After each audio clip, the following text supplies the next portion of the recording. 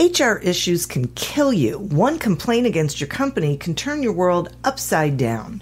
And you spend way too much time dealing with HR when you should be spending your time on making a profit. You should talk to Bambi. With Bambi, get access to your own dedicated U.S.-based HR manager starting at just $99 per month. They get to know you and your business while providing HR expertise and the personal touch you need and want. They're available by phone, email, and real-time chat, so onboarding and terminations run smoothly. Team members reach peak performance, and your business stays compliant with changing HR regulations. And with Bambi's HR Autopilot, you'll automate important HR practices like setting policies, training, and feedback. HR managers can easily cost $80,000 a year, but Bambi starts at $99 per month. Schedule your free conversation today to see how much Bambi can take off your plate. Go to Bambi.com right now and type in Accelerate under podcast when you sign up. It'll really help the show. Spelled BAM, BEE.com. Bambi.com. Type in Accelerate. Welcome to Accelerate Your Business Growth, where we're exploring all sorts of business topics. Experts from around the world join me, your host, Diane Helbig, for a conversation where they share their expertise with all of you. Take what you need when you need it. Featured on Inc.com, Forbes, and MSNBC's Your Business, this podcast is recognized as one of the best podcasts for small business, sales, leadership, social media, and more. When it comes to business, Accelerate Your Business Growth has got it covered. And now on with the show. My guest today is Diane Tarshis. Diane is a seasoned business advisor and founder of Startup Distillery. Working with entrepreneurs across the U.S. and around the globe, Diane uses her unique mix of finance, retail, manufacturing, and operations experience to help entrepreneurs distill their ideas into profitable, growing businesses. Thanks so much for joining me today, Diane. Thank you so much for having me. I am thrilled to have you here. We were talking a little bit before we started recording, and I was commenting about how much I love that name, Startup Distillery, because the visual is of helping people distill their ideas, get them down to that thing that they can actually take action on and exactly. It's great. Really starting and growing a business can be very, very overwhelming. And so distilling it down is really important so that you can stay focused and do what you need to do to be turn your business into a success. So definitely. Yeah, I love that. Okay. Now we're going to be talking about alternatives to scaling, but still growing, to still grow a business. And I would love it if you would just start by clarifying the difference between scaling and growth. Absolutely. Because a lot of people use them interchangeably, and that's fine. Nobody, the word police is not going to come, but growth is when you are adding revenue at the same rate you're adding resources or costs. So like capital, people, etc., things that cost money. And scaling is adding revenue at an exponential or faster rate relative to the rate you're adding resources or costs. So it's incremental versus exponential.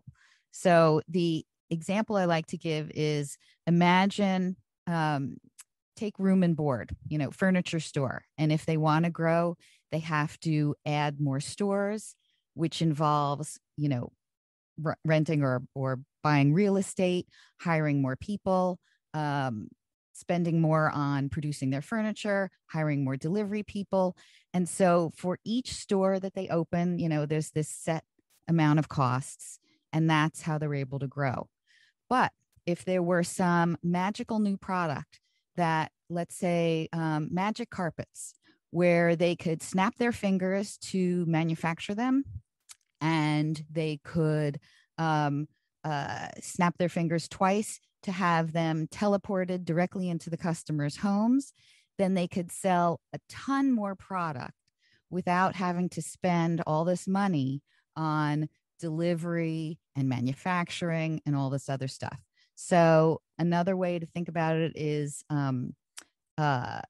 software companies, apps, those are very scalable because to sell a whole lot more, you don't have to spend a whole lot more. So hopefully that's clear. Yeah, I thought that was great. Thanks. So now talk to me some about the downsides of scaling. Like, why would someone not want to scale? Well, because of the cost. Yeah, there's well, there are the lifestyle questions and then there are the financial questions. So from a lifestyle standpoint, and I fall into this group. I don't want to scale my business because there are for several reasons. Well, one, I don't want to manage other people. It's not something I enjoy. I would rather, it just adds more stress. So for me, scaling equals more stress. I don't want to worry about other people's livelihoods and, it's just not for me. Also, I love the actual work that I do. I don't want to spend my days managing other people as opposed to working with my clients. That's the stuff that I really love. And managing people to me is just not fun. And I also like learning new things, which I get to do by working on the client side. And then last, but certainly not least, I get to set my own hours. So when you are scaling, everything is exponential. You are pulled in a million different directions. And that is not something that I was particularly interested in. I am interested in growth, but not in scaling. From a financial standpoint, when you are scaling, oftentimes that translates into needing other people's money. And so that means taking on, typically these days, taking on outside investors. And there are pros and cons to that. So, I would say that those are really sort of the two avenues of difference. Yeah, I'm so with you on not wanting on the lifestyle issue. I don't want to be to grow. And people talk to me about it all the time. Why don't you? Have you ever thought about adding more advisors and more coaches? It's like, no. Yeah. It's funny how so many people want you to, outsiders. They want you to grow to this sort of imagined level that, I guess the way I think about it is they're thinking more is more, and I'm thinking less is more. So, if I wanted to manage other people, I would have stayed in corporate America. I don't really want that stress, and and like I said, I'd rather do the actual work than manage people. Yeah, I'm totally with you on that one. Okay, so if I'm not going to scale, what are alternatives for growth? There are a number of avenues you can take. So a lot of times I'll have clients who will be, let's say, working on their list of products or services, or we're looking at their financials, and what are untapped revenue streams that they could take advantage of. So I like to look at things that aren't necessarily obvious. So, for example, I had a client recently that was opening a physical therapy rehab clinic, and they can grow by adding locations, certainly. But there are these sort of untapped revenue streams that they could access. So, for example, they can hold in-house and off-site workshops. They can offer professional development and education for instructors and exercise professionals. And they can host conferences. They can offer telehealth. Telehealth is a huge thing now, thanks to the pandemic. So there are all of these opportunities that may not seem obvious, but that is one example of an alternative for growth. The other is another is partnerships. So using the same example, they can partner with Lululemon, or I never know how to pronounce it. If it's Athleta. Yeah, I think it's Athleta. I have no idea. Athleta. So it's always been a mystery to me. So, they can partner with, with retailers like that and offer more of their services and workshops, etc. There is a business I worked with that was selling men's dress socks. And they used a unique technology to make dress socks super comfortable, athletics with style that's good for work. And so I had them partner with Bonobos, who at the time was not selling men's socks. And so, these partnerships where there's some, and I hate to use this word, but synergy, where the sum is greater than the sum of the parts, or the whole is greater than the sum of the parts. So there are those kinds of opportunities. And then last but not least is tapping into new markets. So I was, true to my name of startup distillery. I was working with a distillery, and they are actually getting into the ready to drink pre-made cocktail market, which when we were first talking about that was really not, that was not a particularly well-known market. Thanks again to the pandemic, it has grown like gangbusters, but that's another story. So, or I have a client who's a professional that does a lot of photography related to, and it's sort of paper-based artwork that she photographs for illustrations. So her work's been in the New York Times and a lot of national periodicals. She works with a lot of corporations as well as like Lyft and other companies. She got into a whole new line of business, creating subscription artistic kits for children. And so she's got this new market where parents buy these activity kits for their children. So it's all of this is about thinking creatively. I think that's the bottom line. That's so great, because that's exactly what I was thinking, that you have to be able to think beyond what your, what is traditional or, what you are just used to doing. And I'm so glad you gave those examples, because I was going to ask you if the pandemic had an impact on this kind of thing, because I know a lot of companies that had to get creative and look at different markets or different ways of doing the same thing in order to stay in business. Absolutely. I mean, even thinking about how restaurants are, handling their quote unquote food delivery. So, whether it was a matter of teaming up with the, DoorDashes of the world, or, curbside pickup, or, what have you. Some around, I'm in Chicago, and some of the restaurants around here were offering these sort of meal kits or fancy sort of full featured dinner packages where you pick it up and have these, surf and turf and, fancy dessert and whatnot, all sort of prepackaged. Whereas it used, and at relatively affordable prices, as opposed to being completely unattainable if you wanted to actually go to the restaurant pre-pandemic. So yeah, everyone's kind of rethinking things. Definitely. And now that we're coming out of it, it lends itself to, getting even more creative, really, and thinking about, all right, what are there hybrid methods? What do we do now that things are starting to loosen up?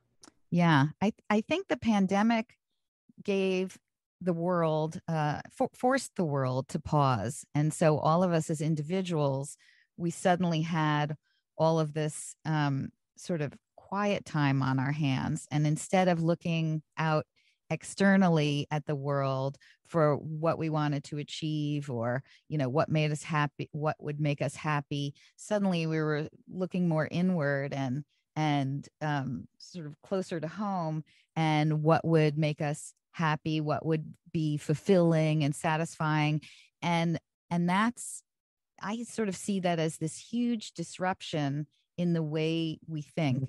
And so there are all of these creative ideas that people were coming up with, new ways to do things, or just these ideas that they'd had where they finally get to pursue them.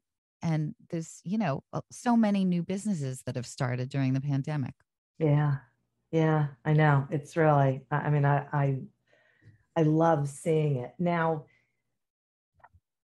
are there indicators that would prompt you, like, to advise someone to reconsider plans for scaling if they were thinking about scaling their business?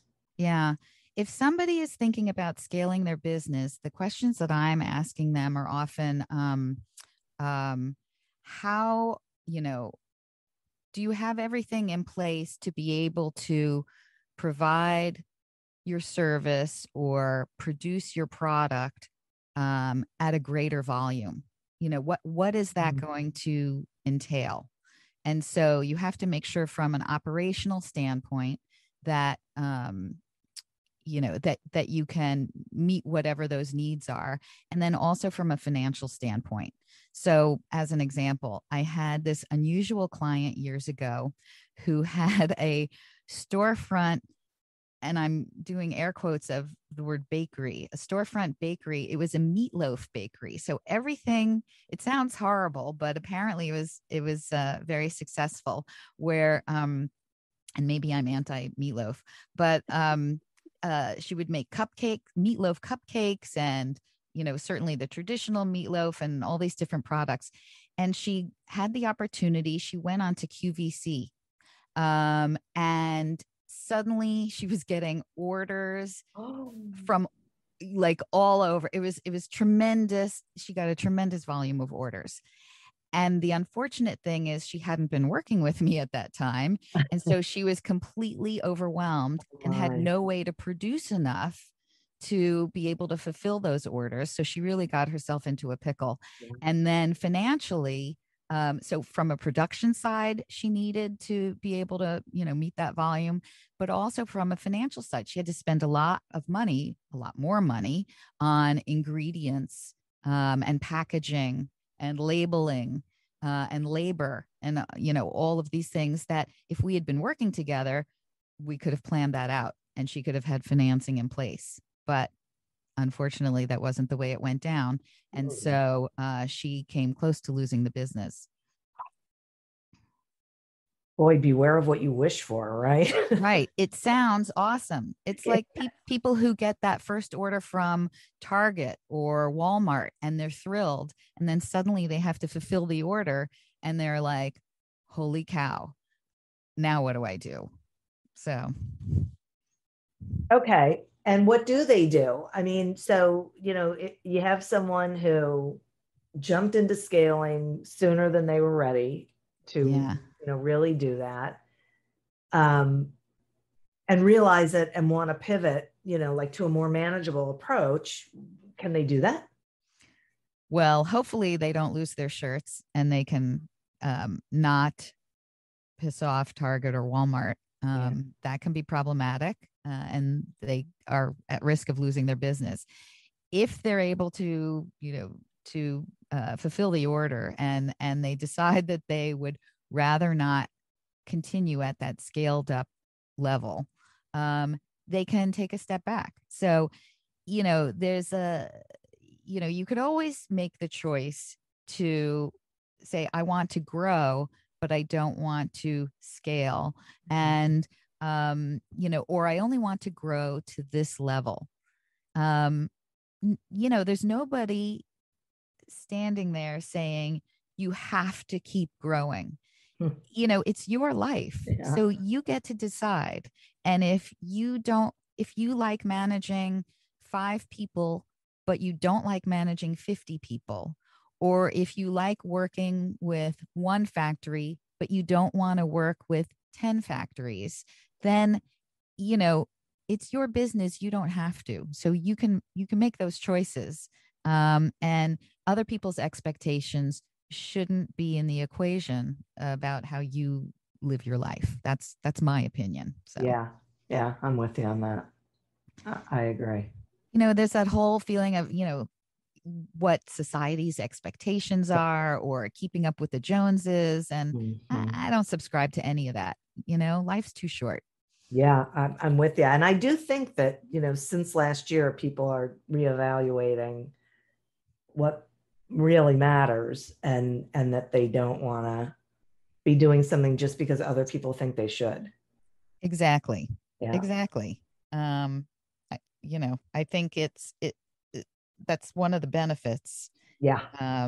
is that this whole experience has really made us evaluate. Yeah. Yeah. I know. Silver lining, right? Yeah. Yeah, Mm-hmm. exactly. Mm-hmm.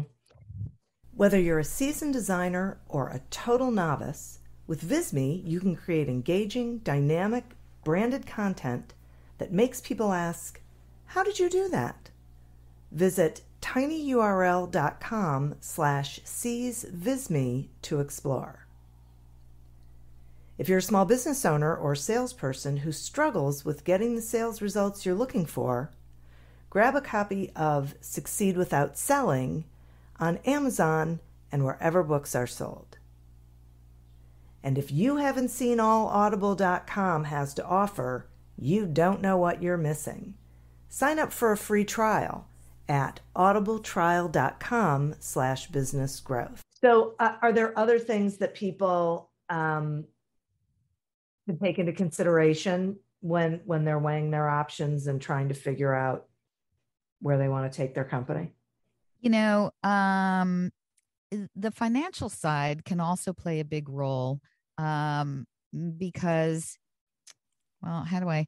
So, you know, you can grow by taking other people's money, or you can choose to grow organically.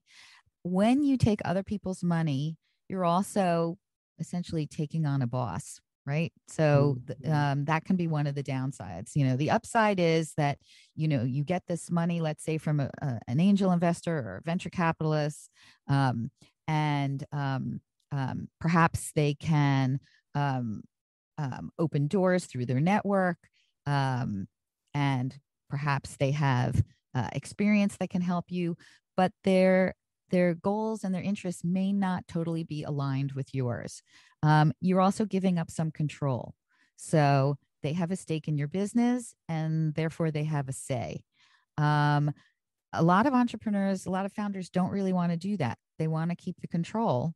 And so they also don't want to grow too quickly so that it harms the business in the long run. So growing organically allows you to grow at a more natural pace. And if you can use revenues to fund your that organic growth, so much the better, and you get to keep control. And so those are considerations about what the implications are for at what in terms of what rate you grow at, and then where you're getting the funding in order to grow, and whether you're going to be beholden to somebody else or not. How much control you'll maintain over your own company. So it feels like it's potentially a slower growth, but a more controlled, manageable growth. yeah, typically, yes. The problem that I see too frequently is that when founders take VC money or professional angel investor money, it seems very glamorous and very sexy, and for some founders, that's sort of the end goal in terms of validation. I don't subscribe to that. I like to see my clients keep as much control as they can for as long as they can. Yeah. And even if they decide today that they want to grow but not scale, that's not a permanent decision.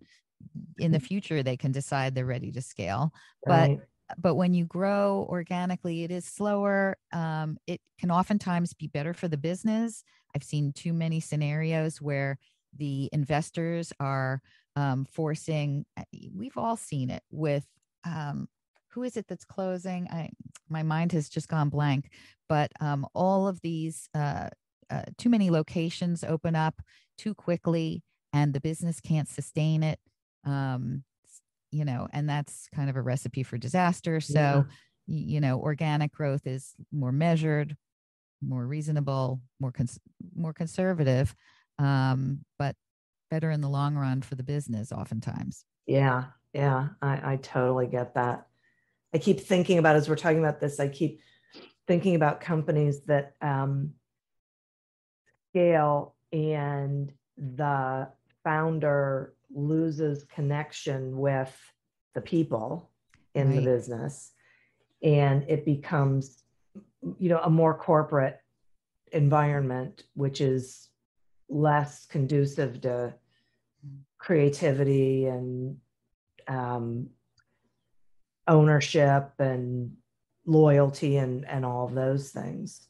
Right. Plus you lose contact with your customers. Yeah. So, the more distance there is between you as the founder and your your ideal customers or your target customers, you start losing that sense of, how deeply you understand their wants and needs. And that's a risk, because if you don't really deeply understand your customer, then you run the risk of losing them in the long run.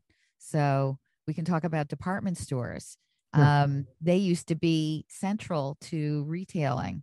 Nowadays, there's nothing, one isn't really differentiated from the other. Right. Do they really have different customers? I don't know. But I feel like they don't really understand who their customers are, as opposed to some of these smaller boutiques where they really understand, I'm going after the teenage goth market versus the, surfer beach dudes, for this other retail chain. So, you have to know who your customer is. Interestingly, I was in a meeting, I think a couple weeks ago, and one of the people brought up that their customer had decided to totally change the relationship and set up a whole bidding process. And so the vendor scheduled a meeting with the owner, who they've known each other, they've worked together for a very long time. Anyway, turns out that the owner had no idea that any of this was going on because she was so far removed from the day-to-day. Oh no. Yeah, that she didn't know that. And so she assured this woman, who I know, that, okay, no, here's who you need to talk to. This is how we're doing this. That's scary. They were so, yeah, right? Yeah. So she had people making decisions that were potentially detrimental to the business. Right. Because she had lost that level of connection and awareness. Right. Right.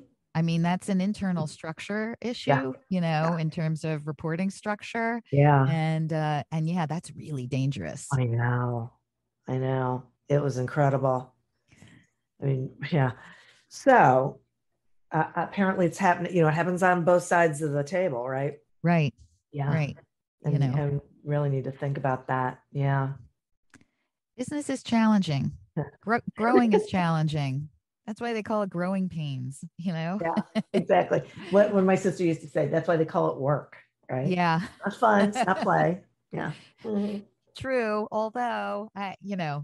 like to have it both ways. So maybe I'm lucky in that I do, but it took a number of years to get here. So, but that's my wish for everyone else. That's why I'm such a huge proponent of people starting their own businesses. Yeah. So I think there's so much upside. So yeah, I do too. As long as they're prepared and yes. it's in there and they understand what they're in for, right? But that's why there are people like you and me to Yeah. help them. Exactly. That's exactly right. Oh my gosh, Diane, I really appreciate this information. I think it's so important for people to slow down and take a real serious investigative look at what they want for their company and the different ways they can get there, and then so they can make an informed decision about what the best way is for them. Right. Yeah. It's Yeah. really great. Thank you so much for sharing this and for being here with me. And so will you tell the listeners how they can find you and Absolutely. what you're up to? Well, first of all, thank you so much for having me. I really appreciate it. Us Dianes have to stick together. Right. And people can find me at startupdistillery.com. Particularly startupdistillery.com/services is probably the best link. And you can also find my phone number there and give me a call. So I don't stand on ceremony. I love the surprise phone calls. Excellent. So you heard it here, right? Heard it here first. That's the best way to do it. So that's great. Thank you so much I learned a lot, and so I know the listeners did. So, well, thank you so much. It was great to be here. Absolutely. Thank you for tuning in to this episode of Accelerate Your Business Growth, a production of Evergreen Podcasts. Discover more episodes of this podcast and explore others at evergreenpodcast.com. As always, continue to prosper and be curious. And if you're looking to get your sales strategy headed in the right direction, pick up a copy of Succeed Without Selling on Amazon or wherever books are sold. Until we meet again on another episode of Accelerate Your Business Growth, goodbye and good day. The world's best-known investor and Wall Street expert Warren Buffett once said, "Wall Street is the only place that people ride to in a Rolls-Royce to get advice from those who take the subway." Mr. Buffett's quote is remarkably accurate, but how many people would rather receive advice from him than someone simply guessing?